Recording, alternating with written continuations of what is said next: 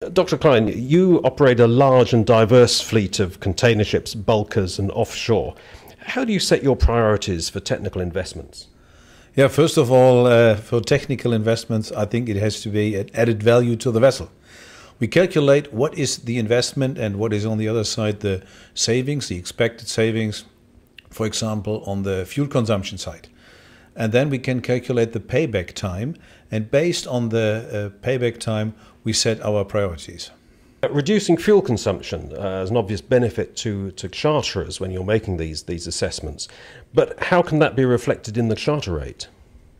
Yeah, I'm wondering how it can be reflected, because today it's not really reflected totally in the charter rate. You see maybe a little higher charter rates for vessels which have a lower fuel consumption.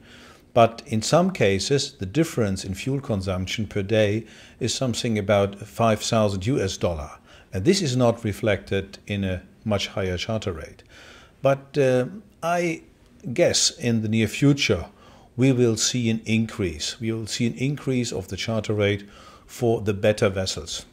Everybody is talking about a two-tier market, which means one level, charter rate level for the better vessels, for the optimized and modified vessels, and another level for the, let's say, old designs.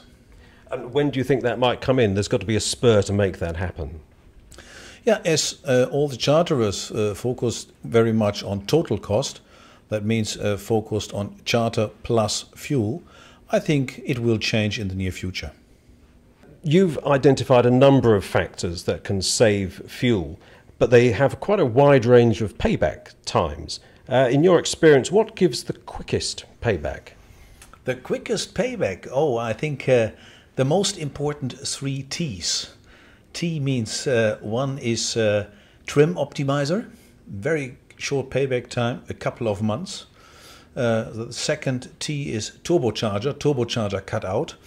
Cost about, depends on the engine, but cost about 50,000 US dollar, short payback time.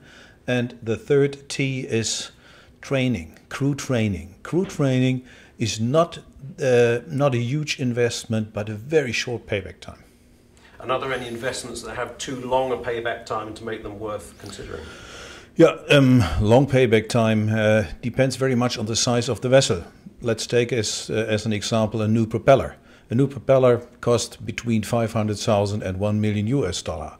And for a large container vessel where you have a huge amount of fuel consumption, there you can generate a payback time of less than 1 year.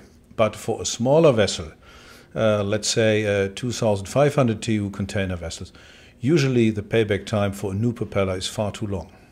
So across your fleet, which varies in size, there are some ships that would be suitable for some retrofits and some that would be unsuitable for that same retrofit. Definitely, definitely. That's what we have done. We have more or less all our large container vessels already modified, and with new propellers, new bulbous bows. And for the smaller vessels, we decided for turbocharger cut out, trim optimization, maybe a new coating, underwater coating for the vessels and things like this.